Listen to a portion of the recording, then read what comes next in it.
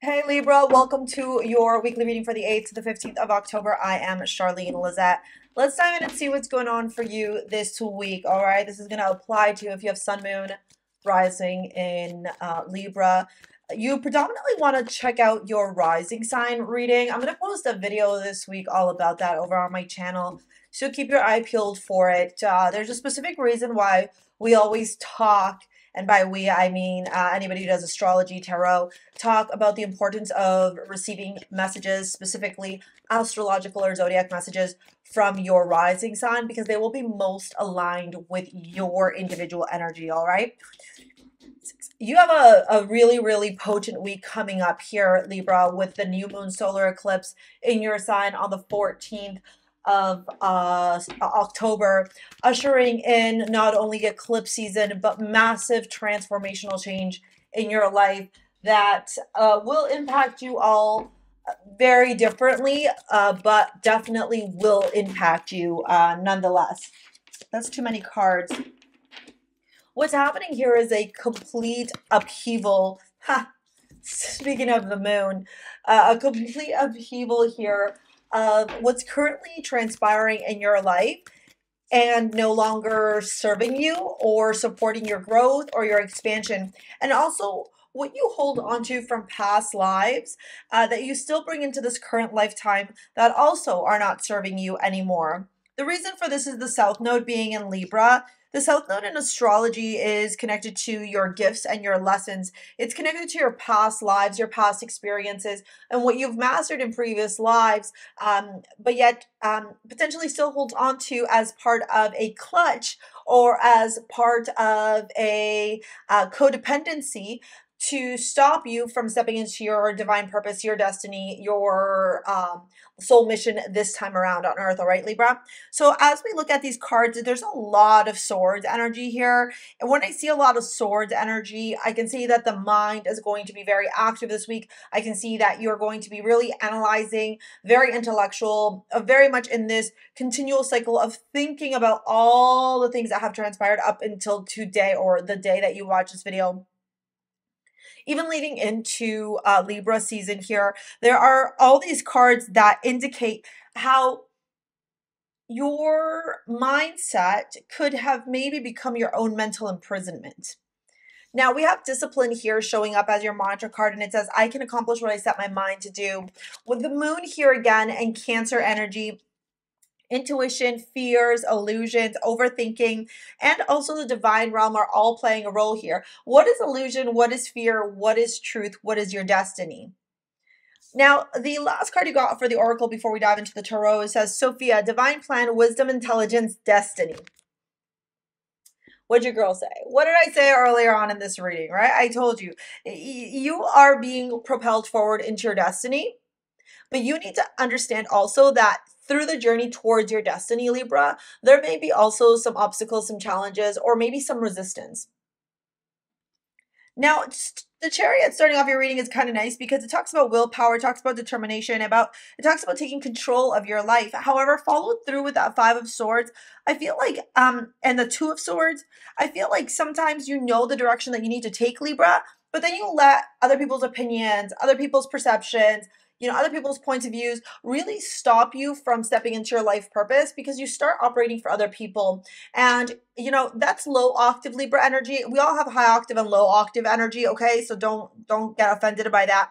But the low octave of Libra energy is really when you stop operating for yourself and you start doing for everybody else. You want to please people. You want to make other people happy. You want other people to approve of you. You want other people to celebrate you. You want other people to like you. And so you become this charming individual who really just wears a bunch of masks instead of just being you.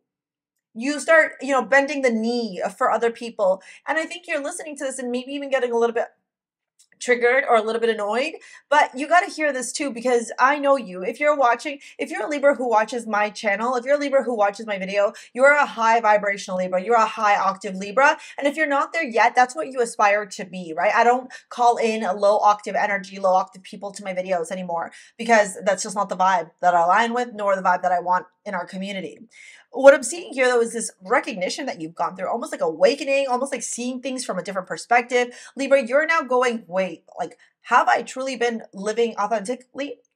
Maybe not. With that Four of Swords and that Eight of Swords, as we get closer and closer and closer to the Ring of Fire, which is what astronomers are calling this eclipse on the 14th, it's like the energy is just going to build and build and build and build. And then before you know it, you're just going to be like, but in the best way possible. With that Four of Swords and that Eight of Swords, it's like you rest, you remodel, you reset, you review, you reassess. Eight of Swords, you start recognizing and realizing how trapped these limiting beliefs that are not even yours have created so much pain and suffering and difficulty and challenges in your life. And you almost start feeling like your highest self, your truest self, yourself connected to God directly, just wanting to just break free and come out. With that Seven of Cups, oh man, the options, the choices, you start like literally almost like, I don't want to say disassociating, but seeing your life from a different lens and going, whoa, there are many directions that I can take right now, and I'm not going to choose to experience the pain and suffering, because some of the clouds and the options in the clouds, I should say, are pain and suffering. You're not going to do that anymore. And what are you doing instead? The Ace of Cups. You're choosing to propel yourself forward with all new emotions, with all new feelings, with all new positive energy to support you and help you in your enlightenment journey. Okay? Now, one of the things I want to share with you before we dive into your love reading is the amulet that you got from STARSEA Jewels. It's my jewelry line. I create modern day amulets to support you with attracting different types of energies. I wear a bunch of them myself. The one you got this week is called Priestess. It is connected to, that's right, the High Priestess in Tarot. It's connected to your intuition. It's connected to Source directly. Your connection to God, to your highest power, to your highest self is a very, very important this week. So if you want to tap into that energy, you're going to want to pick up Priestess. It's in the link over at STARSEA Jewels in the description box below. It's got Moonstone and Blue Lace Agate, all right? Or you can take a look and see all the different collections for the different energies that you are wishing to align with and or attract. Ditto, if you want to book a session with me, join my free newsletter, join my school and start learning how to deepen your spiritual practice and continue to evolve and go through your awakening journey. All the details for connecting with me, working with me, etc. are all in the description box below. Okay, now let's dive into this love reading we got here. Romantic feelings, forgiving and learning, and engagement. Six of Swords, romantic feelings. Some obstacles here in your love life too, Libra. Learning the karmic bonds that you have. Ace of Swords, forgiving and learning. Aces, which I like, new beginnings here. You're learning a lot here about maybe potentially some of the pain, some of the suffering, some of the ego, some of the denial that you may have experienced in the past in your love life that has kept you from attracting this divine partner or your ideal partner. Eight of Swords and engagement. You got two Eight of Swords here. If you are in a relationship, there may be some obstacles, some challenges this week, or some things may be coming up to help you clear through, right? Healing. If you're completely single like a Pringle, I think one of the biggest things you're recognizing and realizing right now is how your parents' romantic relationship or the relationships that you were surrounded by growing up have negatively impacted you from attracting new love. And when you practice that level of awareness, that's where the magic happens, because that's where you start to change, shift the mindset, rewire, create a whole new script that will help you to attract the love of your life.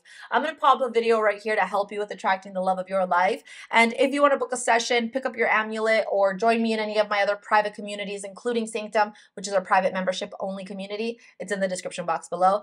I look forward to seeing you there, and we will see you later, alligator. Peace out. Bye.